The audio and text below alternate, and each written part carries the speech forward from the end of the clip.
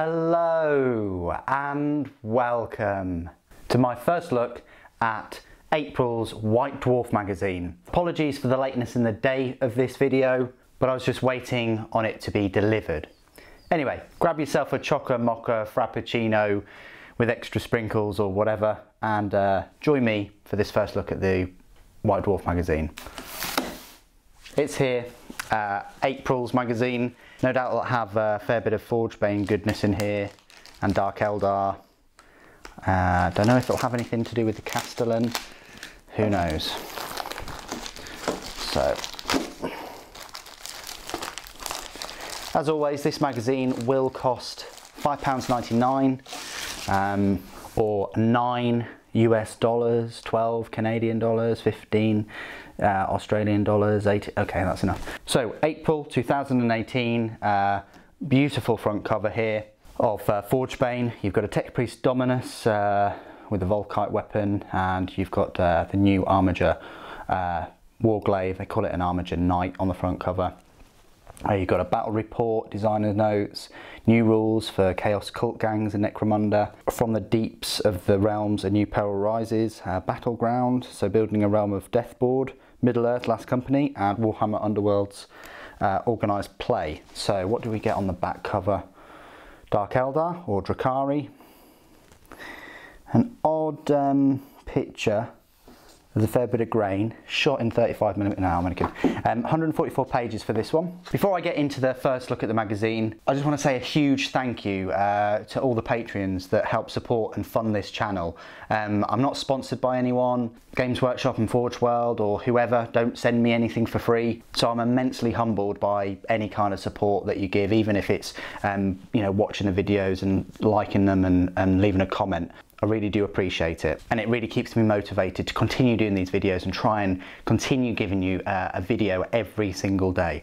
So let's get into the magazine. They were here long ago. Obviously a big Necron special in here, Armiger Knight there, and some Dark Eldar, new gangs in Necromunda. There you go, War of the Machine. So a nice introduction into Forge Bane and the conflict between these two forces. Incoming Warhammer Fest, that is going to be on the 12th and 13th of May. We're in April now, guys. It's the 3rd of April, so it's not long at all. What is it, less than 6 weeks away? It will come around very, very quickly. Why do I keep thinking the one last year was in June? Maybe it was in June. Anyway, I'll be there on Saturday the 12th. I normally wear a black Warlord Titan t-shirt, so if you see me, please do stop and say hi. I think Chapter Master Valric and a few other YouTubers and things will be there, so stop us and say hi. I'll be quite busy taking video and taking pictures and things, and that's probably how you're going to spot me anyway. Really looking forward to Warhammer Fest. I'm thinking that we can get our hands on the Castellan Knights there. That would be awesome if Games Workshop did that, and maybe Forge World will let us get our hands on like the drills, the drills that the Mechanicum make to burst out of the ground and things.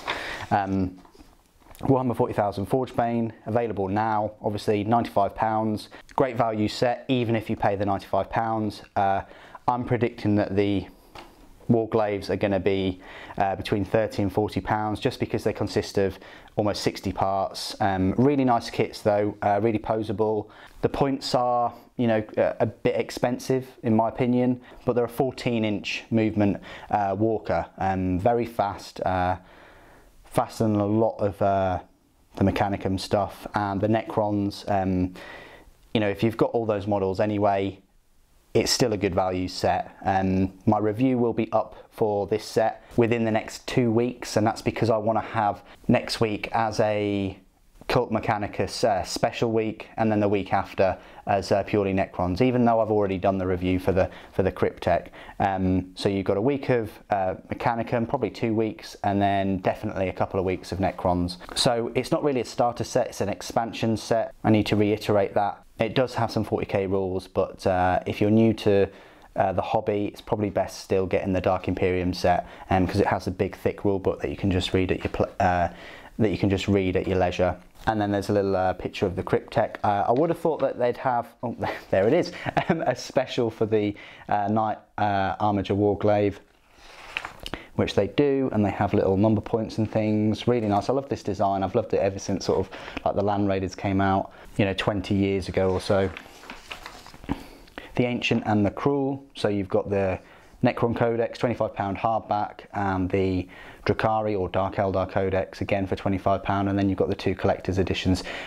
It's a shame that they don't show pictures of the collector's editions front covers, but because at £50, double the price of these, I would have thought that they'd want to be pushing them more than just the standard ones. The collector's edition codexes, or Codex I don't know, I call it codexes, they have the black page edges and page keeper as well, and a soft cover front. Whether you think that's worth double, you know, that's completely up to you. You've got the data cards for both Necrons and Drukhari. You've got Start Collecting Drukhari. It's a new Start Collecting set, brand new box full of plastic models. I'm not quite sure when this came out. I want to say 4 years ago, 3 or 4 years ago. But you've got a Succubus, 10 Witches, a Venom, and 3 Reaver jet bikes, all for £50. I think that's great value, considering you're getting what, troops, fast attack, another fast attack, I suppose, and an HQ. You're getting like a mini army there.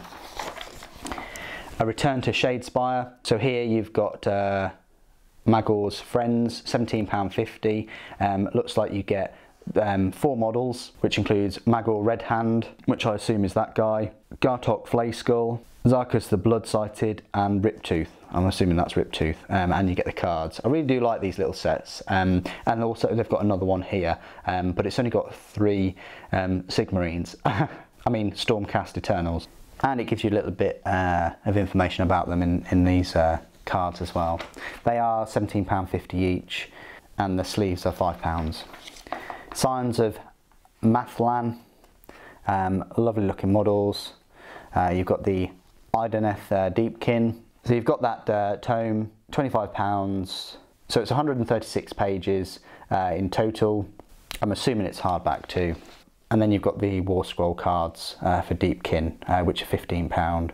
And some dice, which again, they don't put. Why don't they put pictures of the dice? Maybe they're still making them to the last second of creating this White Dwarf. But anyway, latest from Forge World, of course, you've got the new Shield Captain. From watching all my other videos and looking at these different Guardian Spears, I would go as far as to say that I'd be happy if someone called that a Paragon Blade. I really would, instead of a Guardian Spear. It looks different than a Guardian Spear. The Guardian Spear has the bolter on the other side. Same place for the firing mechanism and things, and it's got a drum magazine. But that Shield Captain, I think he's £30, but a lot of detail. I've done the review for him. He's on the channel, so go check that out. I've also just finished reviewing Custodes with the Pyrothite Spears.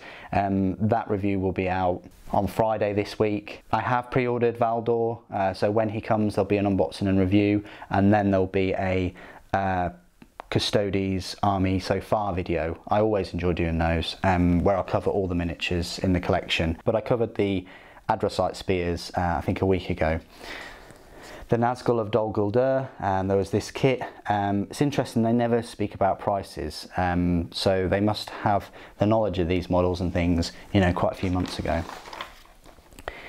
Licensed games, Warhammer 40,000 Gladius, Relics of War, looks pretty nice. Warhammer Quest 2, The End Times, and then Horus Heresy Legions.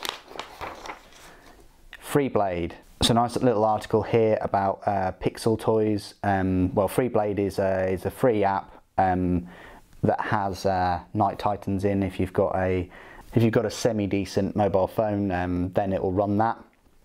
It's quite addictive as well. There are microtransactions in it because it is a free game, but I've never bought anything in the game, and I've had a fair bit of fun with it. But the article just focuses that you can now play it on Apple TV, so you can play it on the big screen if you wish. So that's quite cool.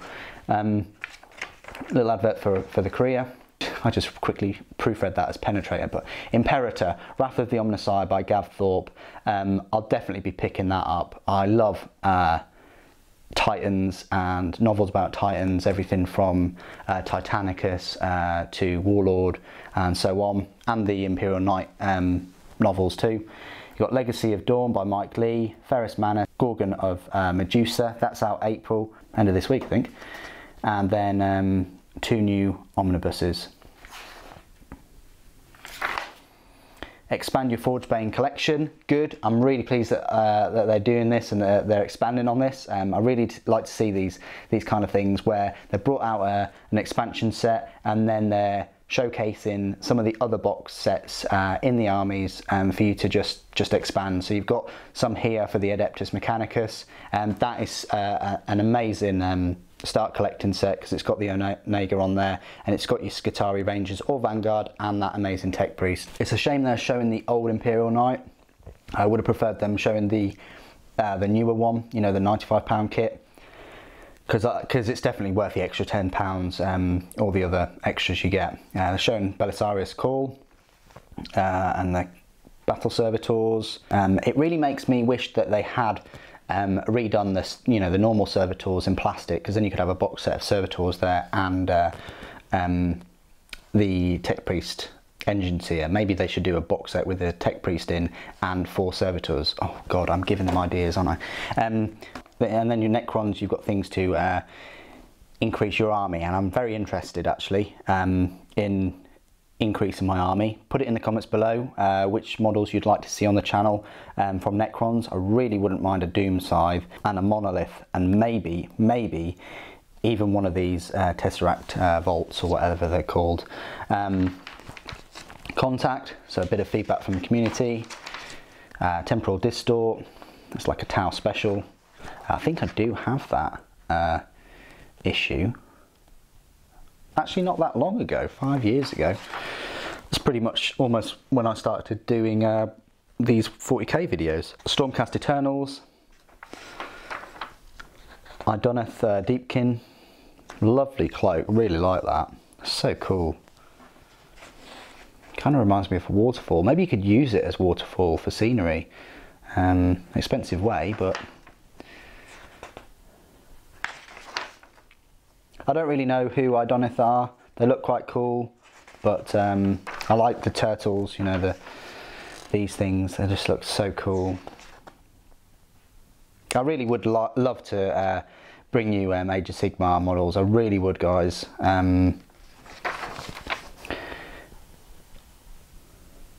April in Black Library, so they've actually got a nice, only 1,000 copies of Imperator. But I'm sorry, I'm a sucker for that artwork. That's just so cool. Look at that, with your Slaanesh Chaos Space Marines walking along there, and then you've got some Skitarii.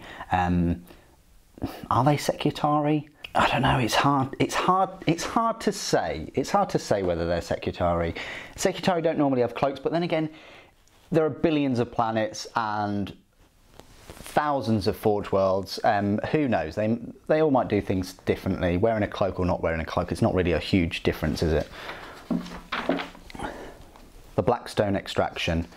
Oh, so a bit of backstory behind Forge Bane. They've actually got a lovely battle report, including Belisarius Call, 2 Armiger Knights, a Errant Knight, 2 Onegas, some Rangers, some Vanguard, some Breachers, yep, and a Tech Priest, and then Necrons. You've got a Doom Scythe.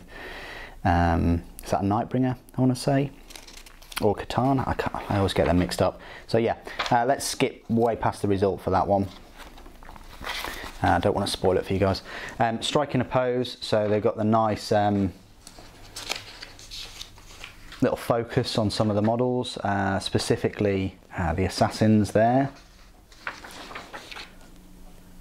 and some more. So it's like a Hall of Fame recap. Astra Militarum Rattlings, designed by Dave Thomas. I wonder if we'll get squats now that we're getting Sisters of Battle. And yeah, no clocks need to be reset because they're definitely coming out next year. A Tale of 4 Warlords, so they've expanded their Age of Sigmar armies a bit more. Wow, that Nurgle army looks very putrid. Legions of Nagash. and the Beast Claw Raiders. I have to say that the Nurgle ones are definitely my favourite out of all these. I mean, the Gash comes close, but I think some of the zombies and things look a bit outdated, and the skulls, but Beast Claw are pretty nice too. Collections in Middle Earth, so a nice showcase. I love the trolls, they're so cool. They have a troll. Yeah, so some campaigns, scenarios, and gaming events. Honour and Loyalty, so a nice showcase of some knights, a lot of knights. You've got 5 there just in that picture. I think the mandrakes are going to get it handed to them. I've just got a funny feeling here, you know. Beautiful paint schemes as well. Really like that purple. And then with the transfers, I didn't opt for transfers on mine.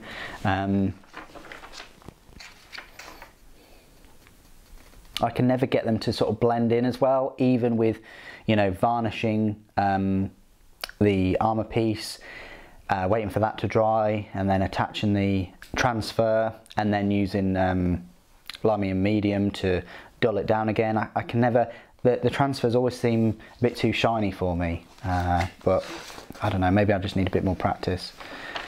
So already they're sort of teasing you with the knights. They've got quite a few knights in here. You know, they're teasing you for I'll say next month. I'm pretty sure that they will feature in next month's White Dwarf. I'll be very surprised if the Castellan doesn't. That is in May's White Dwarf, and that's what I'm predicting. I'm predicting that it'll that they'll come out in May for the Warhammer Fest. So showing you how to make this epic scenery. I love all these souls and this river, or whatever they're trying to be, ghosts, I don't know. Kind of reminds me of sort of like the River of Styx.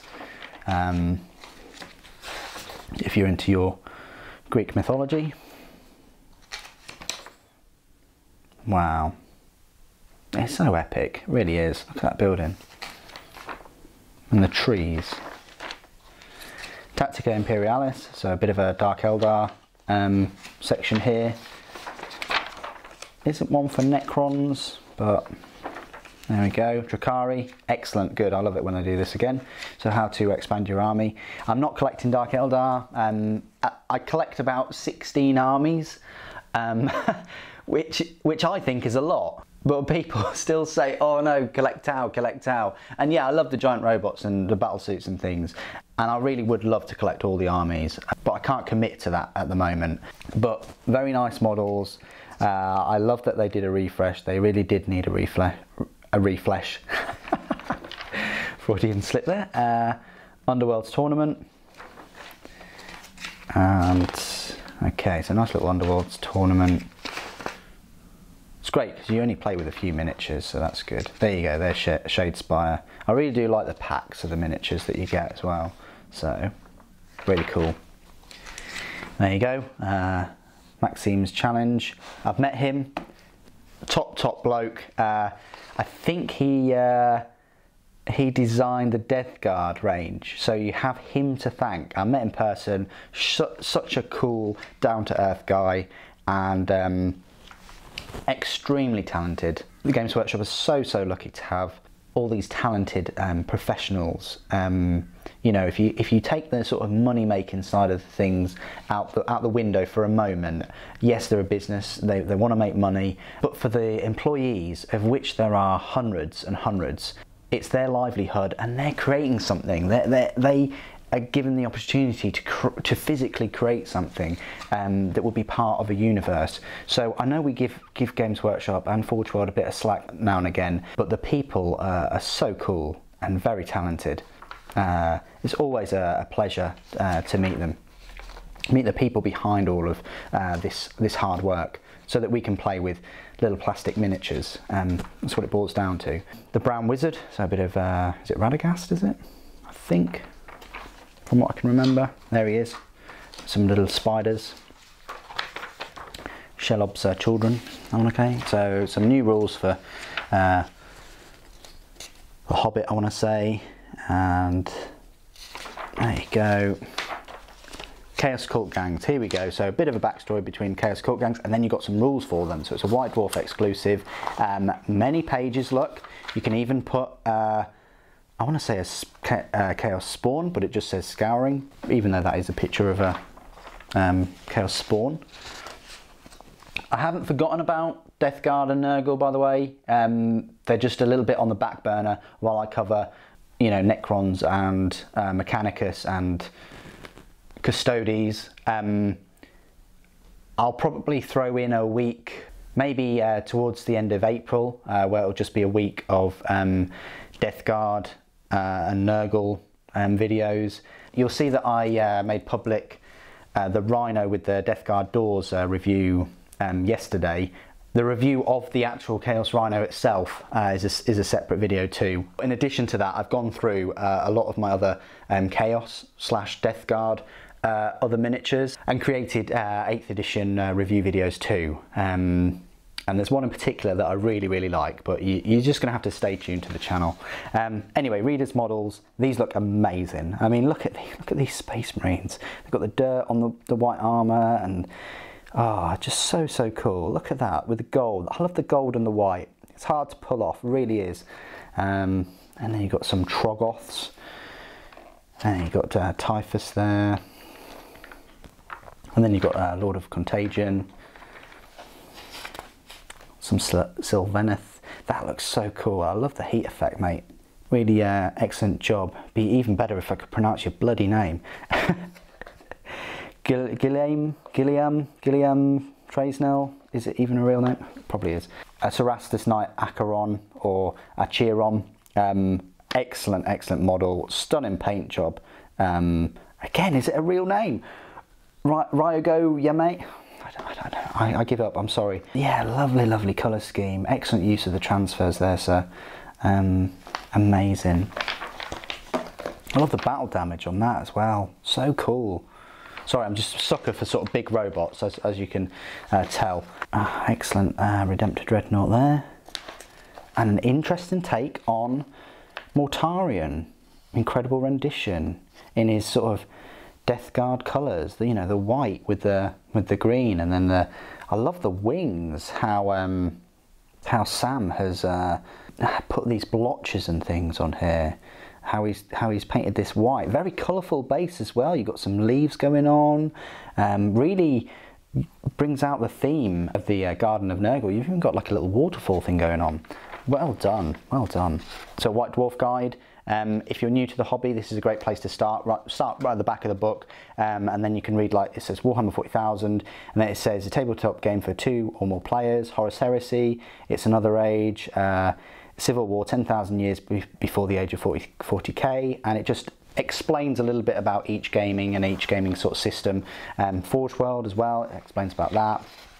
Warhammer World, if you do live in the UK, hell, if you live anywhere in Europe, definitely worth a visit. It's the HQ of Games Workshop, and Forge World are there. They had a revamp a few years ago. I think I went in 2015, and they've just revamped it. So it's now a proper, excellent exhibition that you go around, you pay a bit of money, you have a look at all the models in all of the display cases, and typically they are the exact models that they take pictures of and put on the boxes, and that are, you know, in codexes and things like that. So they are the exact ones, and they change the exhibitions and displays now and again. You can pretty much buy everything off Forge World's website at the store. There are exclusive miniatures there, such as the Space Marine HQ command tanks, and like Ixion Hail. Other things, also they've got a really nice Bookman's bar that's got, you know, a huge range of burgers you can feast on. I can't recommend going just once, but just go into Warhammer World in Nottingham. The USA are getting their HQ, I believe. I think it's going to be in Texas. I don't know when it's going to be ready, but I think that's an amazing idea, and it's so cool because it gives you guys in North America the chance to go to, you know, an HQ without having to, you know, travel all the way over to the UK. In the bunker, so you've got some nice fire slayers, I think they are. Oh wow, I like the green on the lens of that fetid bloat drone. Very blinged up Cacaradrons. Ah, lovely. Marathi there. And then they've done a little arena of death where they've pitted warglaives against things. Oh my lord, you just can't make this up. This is what I was talking about the other day. Basically, the Knight Errant, with the missile launcher though, which caused a lot of wounds, blew up 2 Armigers. The Armiger against the Redemptor, the Armiger won. Both the Armigers beat the Wraith Knight as well. So Armiger win, Errant win, and then this time there was 4 Armigers against the Stomper, and 4 of them killed the Stomper. So there you go. I thought I'd just add that in there. Oh, and then applying transfers, a little bit about that. So next month, White Dwarf, May 2018, on sale Friday the 4th of May. Designer's notes for the Idoneth Deepkin, the Golden Demon Challenge, 2 battle reports, a huge army Hall of Fame, paint splatter, and much more. So nothing about the Castellan at all there in the sneak peek. So yeah, I wonder if it's gonna, if they're going to be in there at all. So I know this has been a really long video, guys, but hopefully that's made up for the lateness today. What do you guys think of this issue? I certainly prefer April's issue than March's. There's a lot of Warhammer 40k in here, not a huge amount of Age of Sigmar, but at the moment I don't feel that White Dwarf are really giving us much in terms of hype. Looking at what's coming out, they did with the Death Guard, but they fell short with the Custodes and you know, with Forgebane and stuff. Hopefully they'll pick up the pace and they'll have a few things in that we've never seen before. But I understand for Games Workshop point of view, it's tricky to get that balance right between releasing previews and sneak peeks on the Warhammer community website and also releasing them in the White Dwarf. At the moment, to me at least, it seems like they're showing you all the previews and things on the website, and the White Dwarf is a bit of a catch-up. But that's just my take on it. Anyway, what do you guys think of this month's issue? Are you really excited to get the Armiger Knights separately, if they are going to release them? I'd be really looking forward to Warhammer Fest next month in Coventry. I certainly am. Really pumped up for it. Thank you ever so much for joining me today. Thank you for watching. The Emperor Protects.